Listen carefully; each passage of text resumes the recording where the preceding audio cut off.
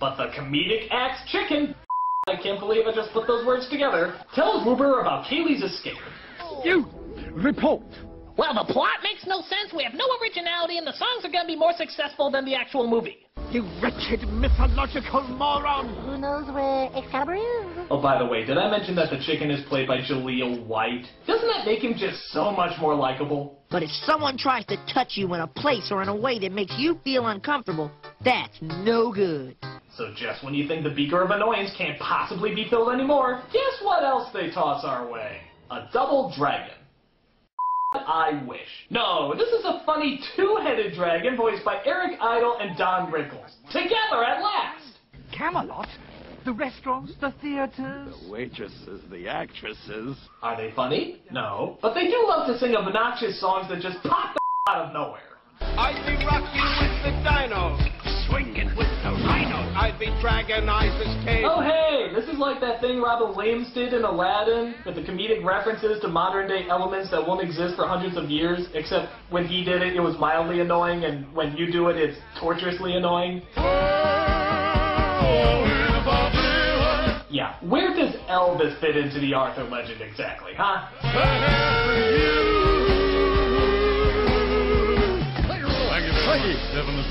You never sung before, have you?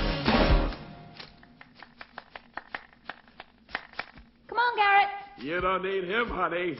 So, what? We're just gonna move forward like nothing happened? Those two dragons just sung a 3-minute song and you're not even going to acknowledge it? These songs have no purpose! They're like drive-by musicals! If you want him singing, fine, but make sure they have a point! Or are, you know, entertaining! How about holding your breath? So Ruber catches up with our heroes and attacks them. Get down! But they all escape as Kaylee gets Garrett somewhere safe to mend his wounds. I'm sorry. Look at the sky. Oh, shut up! Does everybody have to sing in this movie? Look at him. It actually looks like it's hurting as he sings. Why would you sing if you're in pain? Are you afraid a talent scout's gonna drop by on your deathbed? I hear your heartbeat just go for love, and suddenly I know why love. Wait. No. You can't get away with that movie. You need some explanation. How did a leaf evaporate into his skin and just magically cure him? No! That does not happen, movie. That just does not happen. Unless you, explain! So after the healing touch of leaves, they make it to the cave where Excalibur is. And it turns out it's being held by a rock fighter. A rock fighter? A rock fighter. For sakes, you're not even trying. First you rip off Belle, and now you gotta rip off the rock fighter from Neverending Story. This is just painful. Rock fighter, what were you thinking? It looked like a good, strong script, didn't it?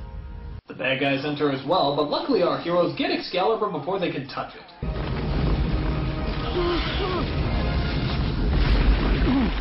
The ogre's butt. Did he just say the ogre's butt? The ogre's butt. Okay, that's not a sentence, that's a noun. That's not even a good noun. In fact, this is where Gary Oldman should have known this movie was going to suck, when he had to just say the line, the ogre's butt. Gentlemen, I want to talk to you about this line. Which is that? The ogre's butt. What about it? Is that it? Simply the ogre's butt? Yeah, it's an ogre's butt. What's wrong with an ogre's butt? Oh, nothing. I have nothing against the ogre's butt. I'm sure the ogre's butt is lovely. However, there doesn't seem to be any reason for the ogre's butt. How about perhaps a verb or predicate clause like look out for the ogre's butt, or oh no, we are under the ogre's butt, or, if you'll permit me, woe is me and all others who are trapped under ogre's butt. Yeah, ogre's butt is in plural. Duly noted. But at least that one came with a conjunction. Grammatically speaking, I think that makes the ogre's butt much more palatable. Look, just stick to the script. But I ask you, how does it make any sense? I'm a Shakespearean-trained actor. Hey, weren't you that spider in Lost in Space? Ogre's butt it is. Get to work, puppet. So our heroes get out and finally make it home. Camelot. It's only a model. Oh, yeah. But just as they're about to hand in the sword together... You deliver it. I don't belong in that world. What do you mean you don't belong? You're incredible! You see better than how most people can see! In fact, are you even blind? Come on, Aiden. Like every tree. No! This makes no sense! You don't belong in a world with cozy houses, comfy beds, and guaranteed security, but you do belong in a world of killer plants, giant monsters, and dragons that can eat you. Hello, you're not hard of hearing, just listen to a good opportunity and take advantage of it! You moron! Well, of course, the bad guys catch up with Kaylee and steal the sword away from her. Ruber takes the potion out of his cleavage and forges Excalibur onto his arm. Thus, Kaylee is kidnapped and uses leverage for her mother to get the villains into Camelot. Oh, and in answer to your question earlier, honey, about what a damsel in distress is, it's a stupid female who knows how to take care of herself, but yet constantly has to be rescued. In other words, yo! Not a word. It's Lady Juliana! Lower the bridge at once! Also let in the dark shadowy figure with the black hood, black horse, and black saddle. I'm sure he can be totally trusted. I'm still the world's greatest knight. Blade Beak, at your service. Wait a minute! When did the chicken turn into a good guy? There was no transformation scene, he didn't talk to anyone, there wasn't even a line of dialogue! Aren't you gonna fill us in, movie? Aren't you gonna let us know what's going on? Just act.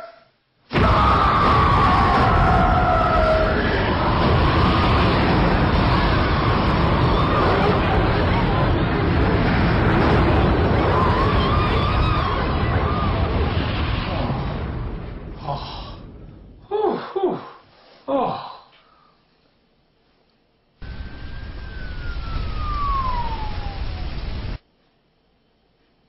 Sorry. So Kaylee escapes, Ruber attacks, and Garrett changes his mind and comes back to help. You've got to ask yourself, do I feel clucky? Well, do ya, punk? Sorry, I'm going for two! That's it, I'm wrapping it up!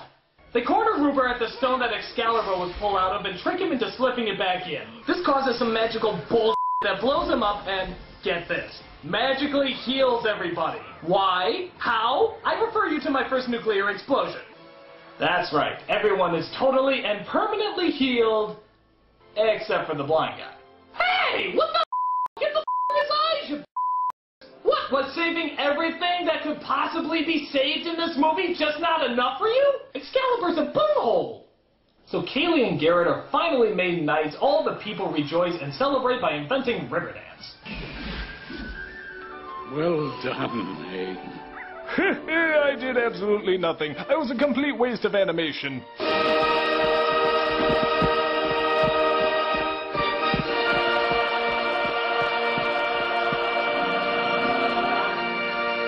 Second thoughts, let's not go to Camelot. It is a silly place. Right. Yeah, I think Arthur summed it up there. Quest for Camelot. A medieval times restaurant has more dignity than this piece of The characters are rip-offs, the story has no connection to the Arthur legend, and, oh yeah, there's a bajillion things that are never explained.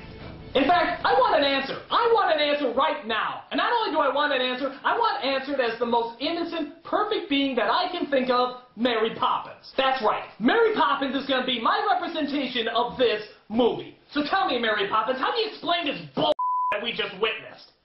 First of all, I would like to make one thing quite clear. Huh? I never explain anything.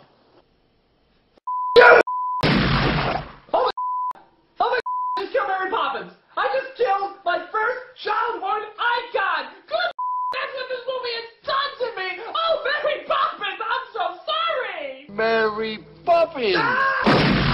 Birds! Oh no, I killed Bird too. Okay, I gotta get out of here before I start killing any more innocent Disney characters. I'm the Nostalgia Critic, I remember, so you don't have to.